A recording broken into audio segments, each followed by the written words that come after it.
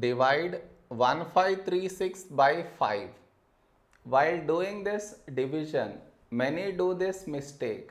What is the mistake that they do? I will let you know. But before that, we should frame it in this way. That is 1536 5 here. Okay. Next. Here we have 1. Here 5. 1 is smaller than 5, so we take two numbers, that is 15. When do we get 15 in 5 table? 5 3 is 15. Now you subtract. 15 minus 15, 0. Now you bring down the beside number. So 3 down. This is where the mistake happens. And the mistake is this. Here we have 3. Here 5. 3 is smaller than 5. So what many do is, they directly bring down the other number, that is 6 down.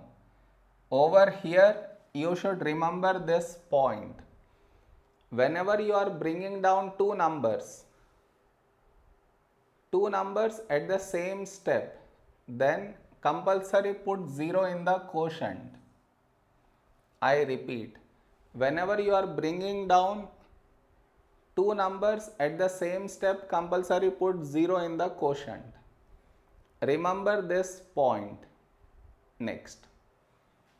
Here 36. A number close to 36 in 5 table is 5 7s 35. Now you subtract. 36 minus 35 is 1. 1 is smaller than 5. No more numbers to take down. So this is where we stop. Therefore, this is our quotient and this is our remainder. Did you understand where mistake happens? You should not do that mistake. Am I clear?